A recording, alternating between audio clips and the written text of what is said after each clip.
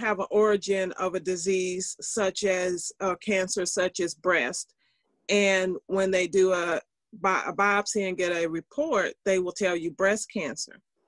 When it becomes metastatic is when that cancer has left the home of the breast and now is transplanted somewhere else in the body. And certain cancers, such as breast cancer, typically the literature and the research says when breast cancer moves, it basically has two primary areas that we're concerned with, and typically that is the bone and the brain. But that's not exclusive to those areas.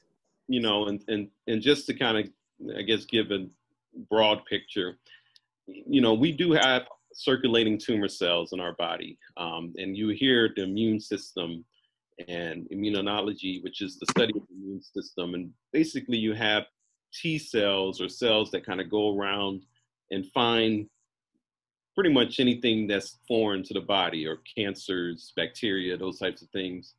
And so a lot of times we do have metastatic cells that are going in through our body because of tumor cells. They're generating these populations of abnormal cells. And so that's what cancer is, an abnormal cell.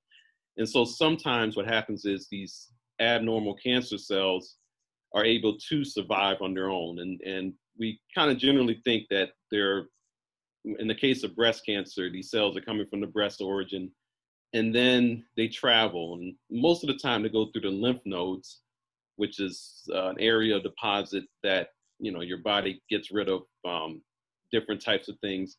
But also your blood is another way that cancer cells can travel. And so what happens is these cells leave that origin, and then they deposit, you know, as you know, just as you said, in the bone or in the spinal cord or the brain, you know, and so then that's when we call metastatic disease. And so it just means that it went from point A to somewhere else in the body, and now it's clinically detected or radiographically detected.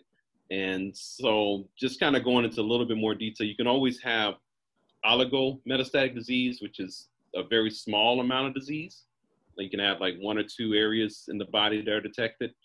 We treat those a little bit more aggressively.